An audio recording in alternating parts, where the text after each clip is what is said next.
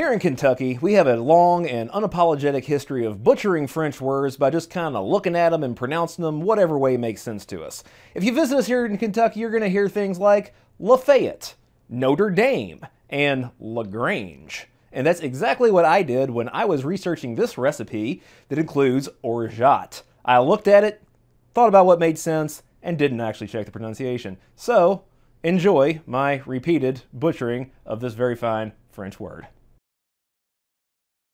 Welcome back to the Victorian Bar Room for our first installment of 2024. It is January, it's frozen outside, and we understand that there are people who observe a ritual known as Dry January. I don't think I know any of them personally, but there are some people who have subscribed to this channel and actually really keep up with us who don't drink. Yeah. And we're very flattered by that. That people would actually keep up with us and take interest in what we do, even though they're not inclined to enjoy the finished product. So we have been promising for several years now, especially our friend Sarah Wagner over in Sweden, that we would do a Victorian drink for her that does not include alcohol. Okay, so they actually a lot of times in the mixology manuals, they would have a section for temperance drinks. And now, understand, in the 19th century, when you're talking about a temperance drink, that generally also included beer and wine. But my understanding is that those individuals who observe Dry January, they don't even do that. Okay, so we're going to go totally alcohol-free today in a mixed beverage. So if you have some friends who are coming over who maybe don't drink and you want to still include them in the whole kind of mixology ritual, this is great for that. It's very delicious. I even used this one time for a gathering that I was doing bartending for when there were some kids present. And so they actually still got to come up to the bar and I would mix them up a drink, and they really loved it and loved the whole experience. So this is a good one. This is Orgeat lemonade from the original bartender's guide, Jerry Thomas, from 1862. If you like what we're doing here, if you like the idea of Victorian mocktails, cocktails, this, that, please hit that like and subscribe button. It really does help us out. So let's get into the recipe for 1862 Orgeat lemonade by Jerry Thomas. This is going to be made in a shaker or a shaking glass or something like that. Of course, the main ingredient here is the Orgeat syrup, and you have heard us talk about this company before. It is called Liber Co.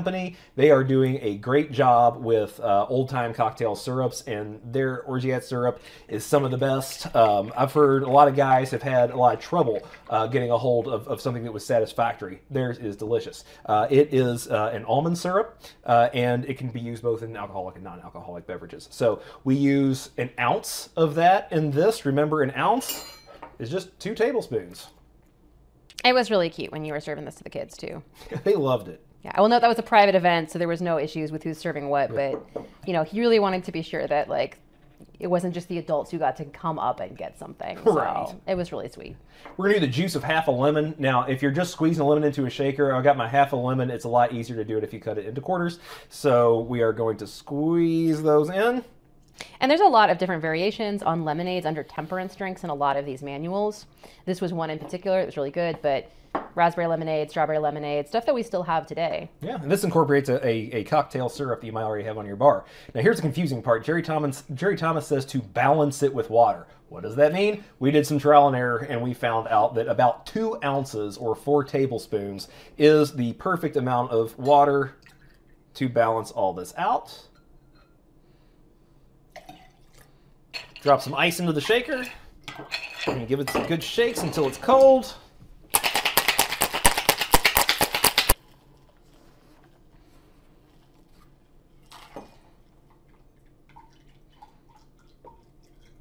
Now here's a part where a little creativity was called for. It said to garnish with berries in season. The whole point of this is it's January and it's frozen outside, so when people aren't drinking. So what might we have fruit-wise to garnish it with in January in Kentucky?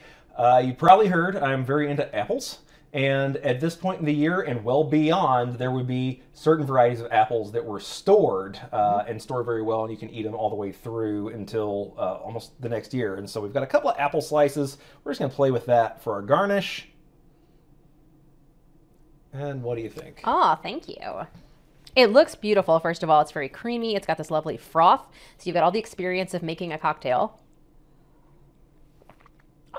That's so good. I love that. It's surprisingly does come off really creamy with the almond and the froth from being shaken. It's so good. And I think actually this is the first time we've done it with apples. It adds a very nice little zest, but this is delicious. Drinkers, non-drinkers, kids, adults. It's all the experience of making a mixed drink. Well, go ahead, my love. I was surprised how much I liked it, actually. Yeah. Yeah. Yeah. Now, if you're getting outside of the Victorian, what's in season, I would also say a maraschino cherry. Well, and there were obviously like preserved cherries then too. Sure, yeah. Well, and you can. That's the great thing about the way that they state garnishes in the Victorian period is we're so hung up on it's this garnish for this drink because we can get everything all year round. A lot of the times they're saying fruit and berries in season, so you can play with this however you want. Don't feel like you got to stick to in season since you can go and get whatever you want. And of course, this will be great in summer too with the stuff that is. That's in season then. That is actually really interesting that like having more available stuff may have made us more rigid. Yeah, absolutely. That people at this time were much like, just whatever you got, do it. So you still can participate in a Victorian drinking experience if you like, even if you don't consume alcohol. This is only one example of many that they did. You can still have the experience of coming to the bar. You can include the kids if you're doing an event and they kind of want to feel like they're participating too.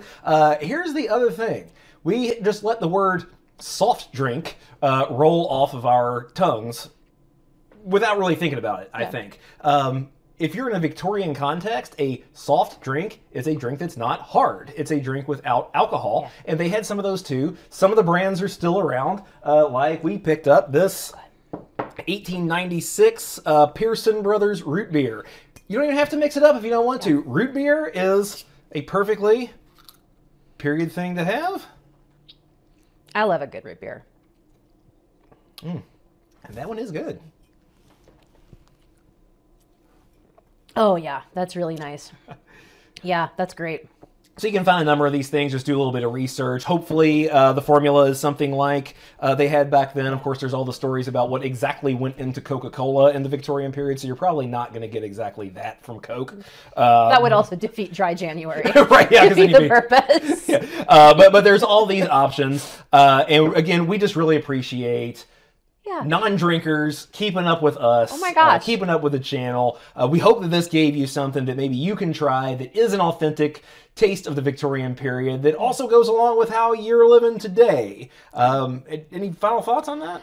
Well, just a couple. I would say, first of all, if you are having any kind of party in January, if you weren't just, socialized out in December, both of these are things you could add alcohol to. So if maybe you have drinkers and non-drinkers coming over, you could do a pitcher of this and have maybe some bourbon on the side. Back in my 20s, I did mix Jameson and root beer. Don't do that, actually. Jameson is so light because it's a mid-20th century... Don't do that ever again. I won't do that now. You won't even know you're drinking. But again, like if you are socializing in groups of people who some are doing dry January, some aren't, there's solutions out there. And then the other thing we wanted to do was thank our donors from our Christmas special, our supporters. Yeah, that was our friend Heather Torrey. And Catherine Stevenson. So thank you both so much. That was great. We really appreciate the support. Yeah, it's just been great. We didn't know this journey was going to take us this far. This might be all the mixology for dry January. We're looking forward to a soaked February. This will probably be it for dry January. We're looking forward to a soaked February. And we've got some neat new experiments that we're doing and hopefully some things to share with you. Maybe some new sites over the course of this year. So thank you so much for joining us. Here's to you. And whether you observe dry January or not, have fun and be safe out there.